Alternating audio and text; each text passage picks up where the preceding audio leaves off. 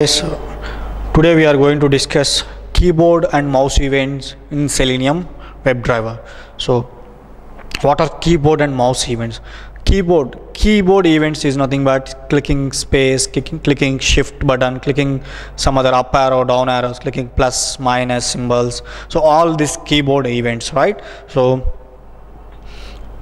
what are mouse events? Mouse events are nothing but clicking left, and that means pressing and hold. And I can show you here. So there are different methods for mouse events as well as keyboard. For keyboard events we will be having key up and key down. So I'll show you now. So mouse events, go to mouse events here. So generally in any project we will be having mouse actions, right? So when you are hovering on some field, okay, so I am hovering on this Google text and it is highlighting, its color is going to change to some light color. And if you go to Selenium site, here the text field is having gray color. If you mouse over, it is going to highlight with white color, right? So like this. So if you go to highlight, some color is going to highlight, right? So like this we can handle all these mouse event. Mouse click and hold. If I click and hold, this won't reload. I click and hold on this go button, and if I release, this will load. So like this, all these mouse events we are going to handle by using Selenium WebDriver. We have simple classes, two classes. What they are? One is actions and the other is action. Okay, so actions contains all your mouse and keyboard action, and action will be used to compile your actions. So for a simple example, I took mouse over action. So right, so action I took as mouse over. Mouse over is nothing but, so just move your mouse to some other element that it has to highlight. So we'll see whether it is mouse over or not. By default this is showing some gray color, and when I mouse over, it is showing some white color, right?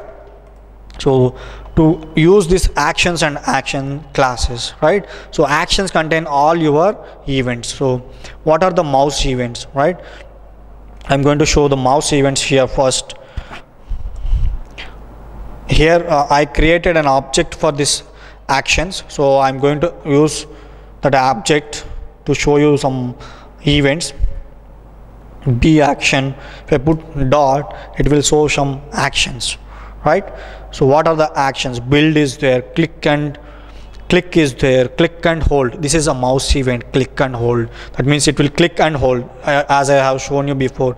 So it won't release, right? So when you click and hold, it will hold, right? Like left press will be there on your mouse, right? So like this click and hold. So again we have click and hold on some web element. Okay, that means I have website here, this is a link, and I just clicked and hold until and unless I released, this will not load, right? If I release, then it will load like this. Okay, so like this we can use on web elements as well. So what are the other actions? So context click, double click, these are all mouse event. Double click, context click is nothing but it will show some right click content, right? So I'll show you this one as well. And I'm going to right click on Google go button, so it will show these fields. Okay, if I right click here, it will show all these right click context on text fields. So like this you can use those things. Next, drag and drop. You can drag and drop by using mouse, right? So in the same way you can use this drag and drop to drag and drop some web element one source to another source. Okay, so like this we have mouse events. So what are the keyboard events? We have keyboard events as well. One is key down, that means pressing some key from your keyboard, and key up, releasing that pressed key as well. So once you press any key, you can release by using key up.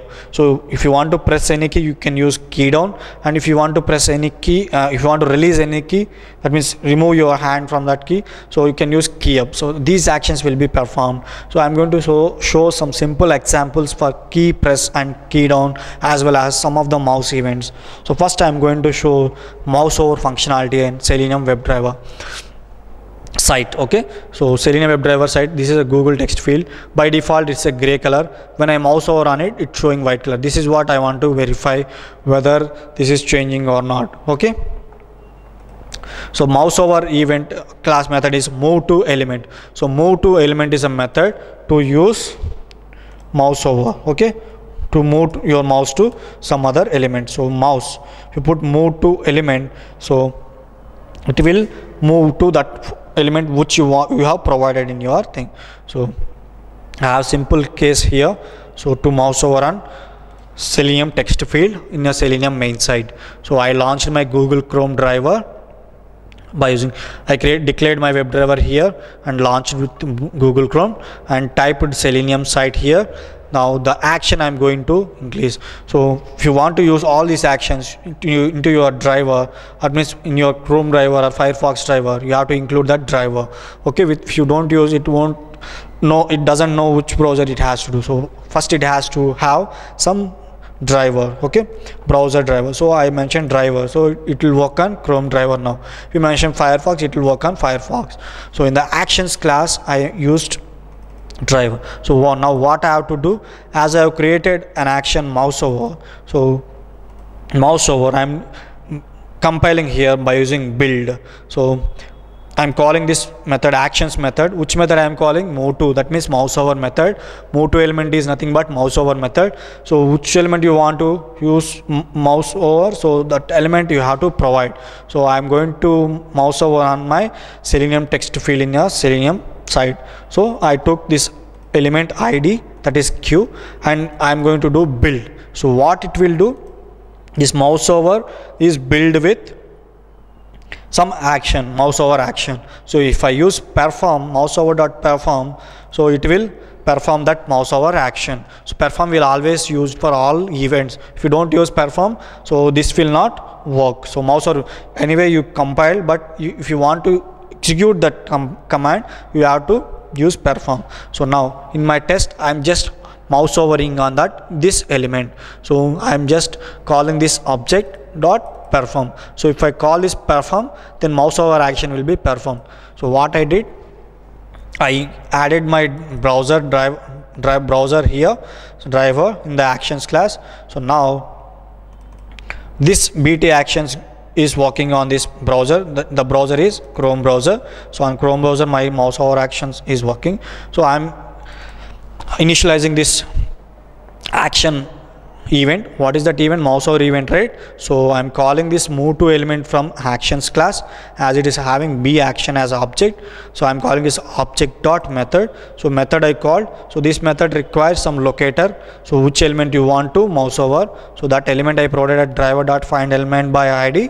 So ID I provided. So now Selenium text field ID provided. So it will mouse over on that. So this action I'm going to build, right? So I build it by using build. If you don't build, then it will not execute. So first it has to compile. Every time when you are using any action, you have to compile that action. So compile that any action, you have to use dot build. So this build method will compile your action mouse event. Okay, so once that is done, if you want to perform that action, you have to use perform method. So this is my test case, mouse overing on some text field. So now I'll execute this so that you can easily find out. Run as test-ng test. Executing this. So what it has to do, it has to mouse over. That means white space you will be seeing after gray color on the text field. So opening the Chrome driver, Chrome browser. So launched, it's got launched and Selenium browser open and gray color first, and when the action performed, it will be white color. You can easily identify that. Okay, I'm waiting for mouse over event.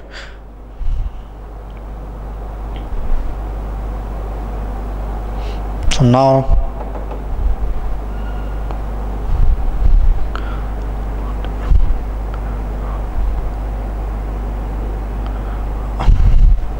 mouse over action is going to perform. It's taking some time due to some issues. So once it is got highlighted, it shows some, it is mouse over, then it will show some white color in this space. We'll see whether execution completed or not. It's got completed. Again we'll run we'll see whether it is, you can easily observe that. Okay, mouse over, run as again.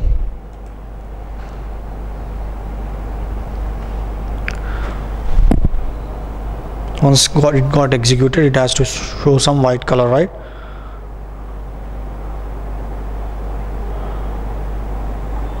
It has to show like this. Okay, again it's got executed. Color is not changing here, so you're not observing it, right? So like this, it has to show mouse over. We'll again execute this one more time. Run as, mouse over. See, it's going off immediately, so you can easily, you have to observe keenly. Okay,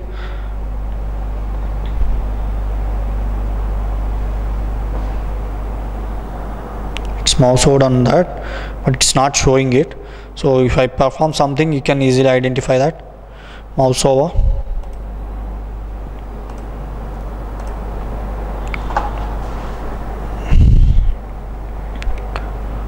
So to mouse over, you have to use move to element.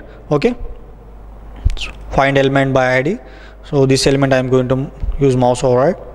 So right click here, inspect element,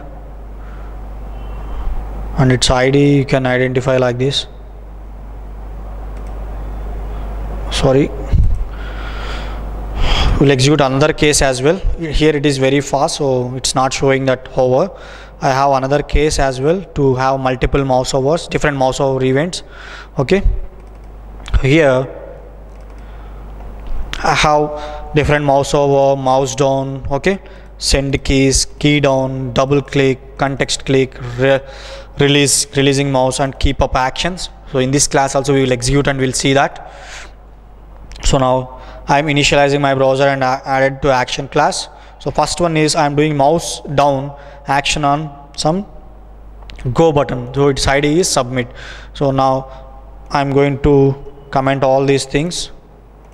Whatever the action I want, I'll just mouse click here. So what is this mouse down, right? So I have to use mouse down dot perform so that it will highlight somehow. So mouse down action I started.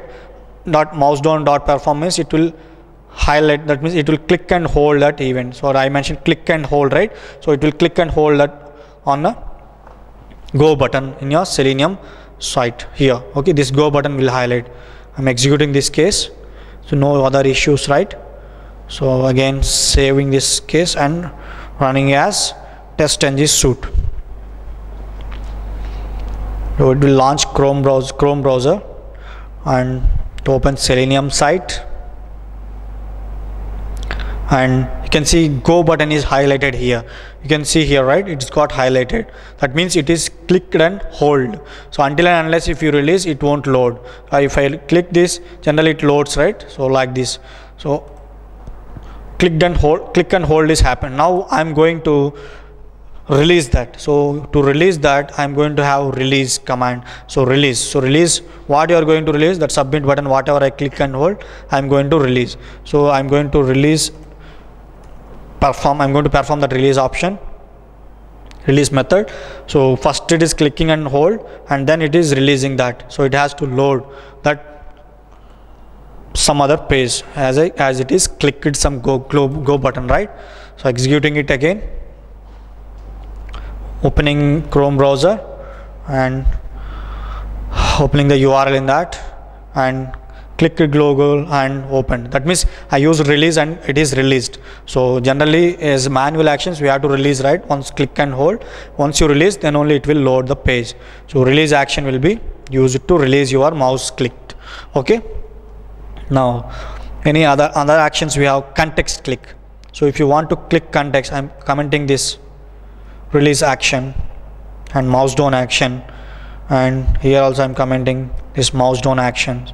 Okay, now if you want to use context click, context is nothing but right clicking on your web element. So context, so I'm using context click for Selenium text field. So it has to display this undo, paste, cut, copy, all these options in my script open browser. Okay, closing this and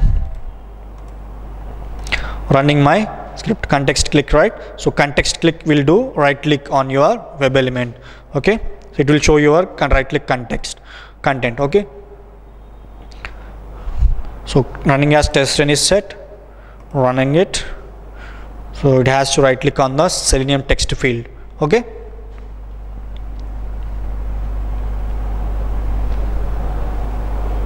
so open and right click on your Selenium text field. Okay, so this is context click. So if you want to see the context, you can see the context text here. Okay, so now we have another concept saying send keys. Okay, send keys generally we discussed, like it will use to type. Okay, so by using send keys we can type some text in your text field. So for that we have to use send keys dot perform. So if I use send keys dot perform, so it will type some Selenium text in a text field. So these are all mouse events. Okay, so you can execute mouse event without using mouse. You can execute your script. That means your script will take care of all your mouse events and keyboard events. So till now I did all mouse events, right? So Selenium text got typed in the Selenium text field. Okay, like this we can use send keys as well. Next we have key up and key down. So key up is nothing but your keyboard buttons clicking up and down. Clicking means pressing your button. If you use key up, so key up will be used to release your already pressed key. Okay, so I'm going to press some key. So shift key I'm going to press. That's why I mentioned shift. If you can have all the keys here. If you want, I will show you the keys. So B action dot key down I'm doing. So the key means which keys you want. So keys dot, if you put dot, all your keyboard keys will be displayed. Add, alt, okay, arrow down, arrow left, arrow right, backspace, cancel, all the keyboard buttons. Okay, keyboard buttons will be displayed here. Okay, decimals, all these things, F1, F2 action, all actions in your keyboards will be displayed here. Whatever you want to execute, whatever you want to use, you can use. I am just using shift key. Okay, so shift key I'm using. So to check whether shift key is pressed or not, I'm just using shift key, and after using shift key I'm clicking some project tab in a Selenium. So if I press shift key and click project here, it will open a new window. Okay, so this is what I want to verify. If without clicking press shift key, if I click project, it will load in the same window. So if I put shift key in if I press shift key and click project, it will open in a new window. This is what I want to verify, whether new window is opened or not. Then we can confirm like shift key got pressed. Okay, so now what I'm going to do, I'm closing this. So shift key is pressed, that means no, it is got built, and I'm going to use this shift key here. So where is that? Key down, right? So key down I'm enabling here, uncommenting here.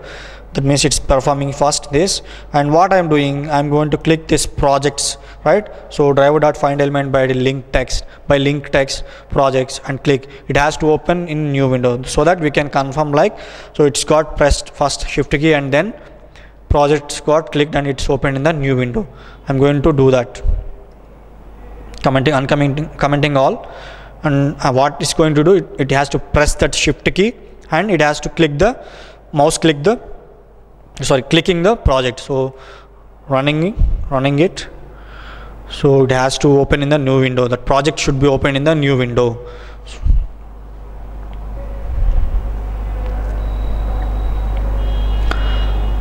project is opened in the new window, right? So you can see the new window here. So this is another window.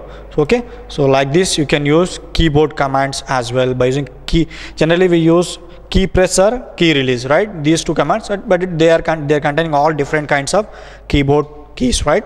So we have key up. Once I press key down, I'm going to press key up and execute and click the key click the project, so that it has to run on in the same, it has to load in the same window, it should not open new window. So for that I'm going to use key up. Okay, key up also I'm uncommenting. So key up will release the key. That means whatever I pressed, I'm pressing shift first and then releasing that shift button. So I mentioned shift button here, first pressing it here and releasing it, the same button. So if I click this project, then it has to load in the same window. Previously it has loaded in the different window, right? So it has to load in the same window. Now I'm running it again, run as test-ng test. Okay, so open browser, launching my Selenium and clicking project. It has loaded in the same window. That means shift key got pressed and then released by using key up. Okay, then project got clicked. This is how we have to use mouse events and keyboard events by using Selenium WebDriver. So in the next classes we'll discuss another concept.